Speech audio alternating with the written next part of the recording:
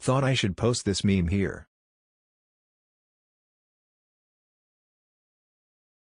Laughs an electrician who has no idea why he is here. I sometimes feel like 80 of the people in here are at most freshmen in comp sci. I'm a professional programmer, by which I mean some fools pay me to do it, not that I actually know much. There are actual programmers on this sub. I've been working in the software field for 15 years.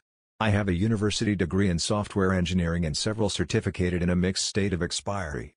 I've worked on everything from Windows Media Server plugins to web-based e-commerce. If you ever have any question, feel free to ask someone else, because I have no idea is going on here most of the time. Define actual programmer. The more you code, the more you learn to pretend to know what you're talking about. Professional dev of 5 years checking in. A lot of the technical memes go over my head, especially because so much of it is language dependent. If you don't know the language being poked at, you don't get the joke. There's too many languages to know all their quirks by heart. But the workplace humor? The meetings about whether or not we should have a meeting about a topic that could be resolved via email or discussed in this current meeting.